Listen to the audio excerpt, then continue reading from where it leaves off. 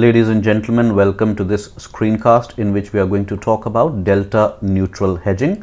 Let us assume a stock with a price of $60 at the moment, and on this stock we have a call option with an exercise price of $56. Also, the value of this call is $9.547515, and we have a delta on this call option which is equal to this. We are going to talk about delta in a while. Let us get going by answering a small question, and that is, what would happen to the value of the call if there is a change in the stock price? Naturally, the value of the call will also change in response to the change in the stock price. This change, my friends, can be measured, and the rate of change can be captured by calculating the first derivative between the call value and the stock value.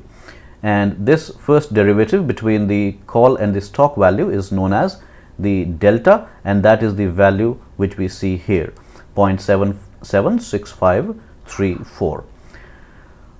If you remember your Black-Scholes call valuation model, you will recall that there is a quantity that we use in that formula, that is n of d1, and that n of d1, my friends, is simply the delta of the call option.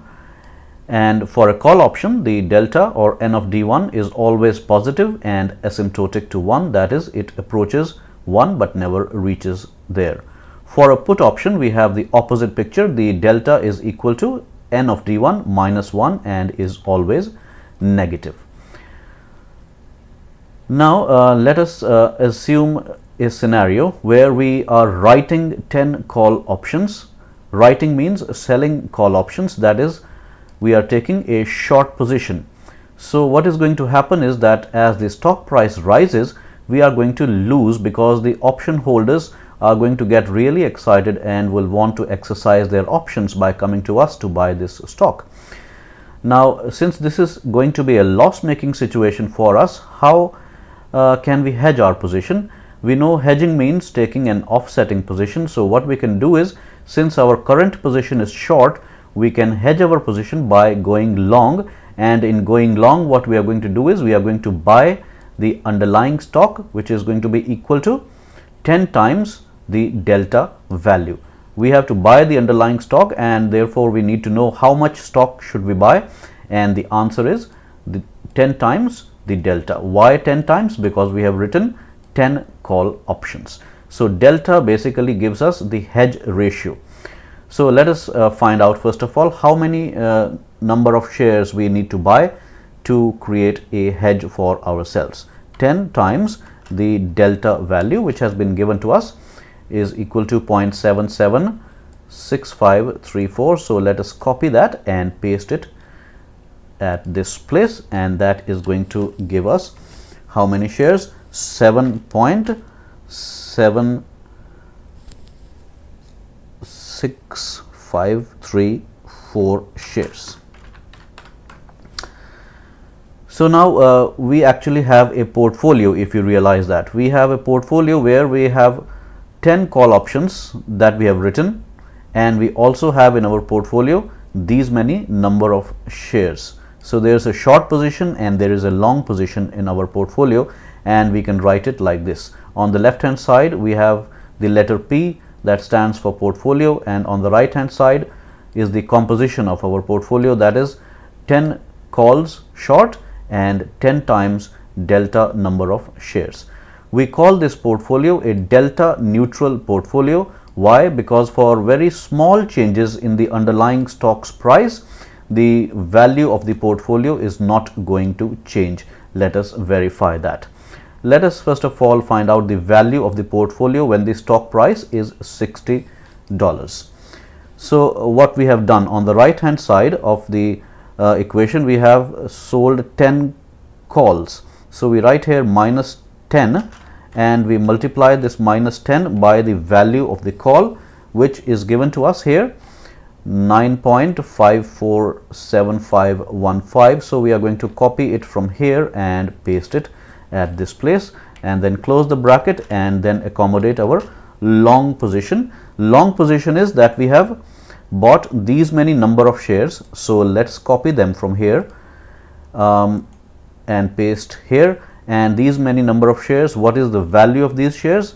At a going price of $60 per share, this is going to be the value of our shares. So that the value of our portfolio is going to be 370.44525. So this is the value of our portfolio when the stock price is $60. Now let us see what happens to the value of our portfolio when the stock price rises to $61.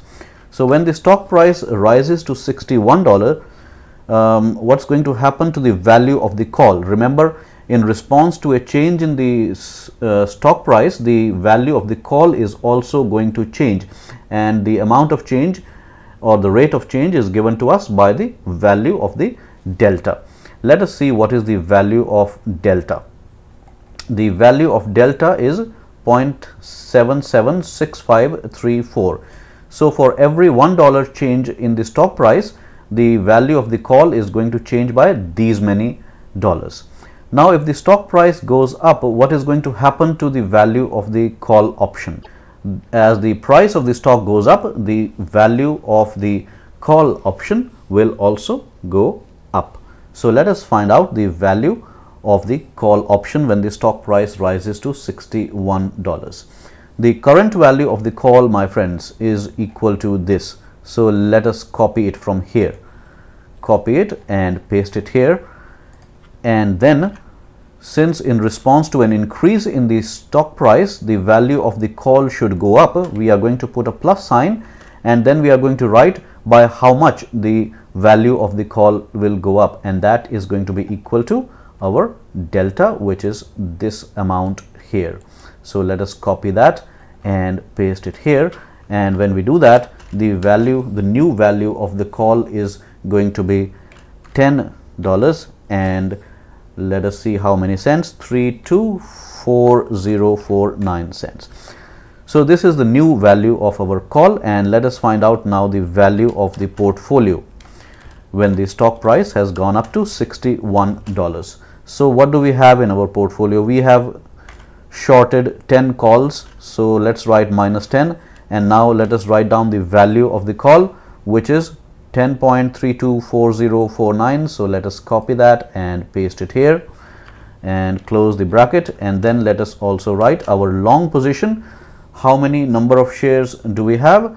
We have these many number of shares, 7.76534. so let's copy that and paste it here and multiply this by the current stock price, which now is $61.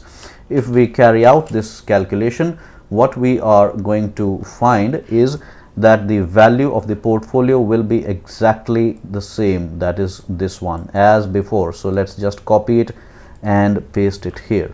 You can verify that on your calculators later. Now this looks pretty beautiful. Just by using a delta neutral portfolio, it seems that we can hedge all our risk, but there is a word of caution. Please remember that delta itself keeps on changing with the change in the underlying stock price. If the delta did not change, this hedge could have worked for a longer period of time and would have remained stable. But since the delta also keeps on changing in response to the change in the underlying stock price, this hedge is not going to work for a very long time.